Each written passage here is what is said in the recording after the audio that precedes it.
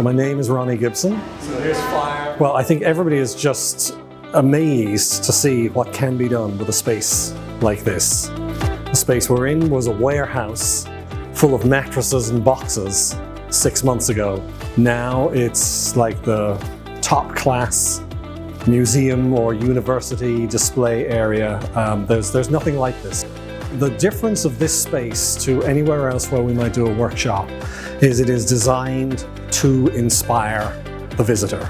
You can't walk through here and end up in the central space doing a workshop without being fully inspired and excited about the day that lies ahead.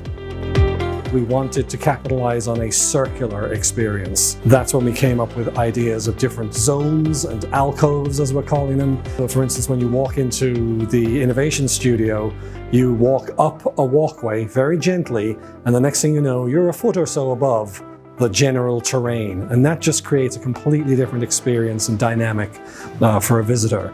And yet, it also then curves back down to the workshop space. So you, if you will, come back down to earth and put your feet on the ground and get to work on innovating while all the time being surrounded by all these, carefully conceived and beautifully executed artifacts. From day one, right the way through to project completion. They brought creativity, they brought structure, and they delivered on time and on budget something that was truly beautiful and exactly as we had hoped.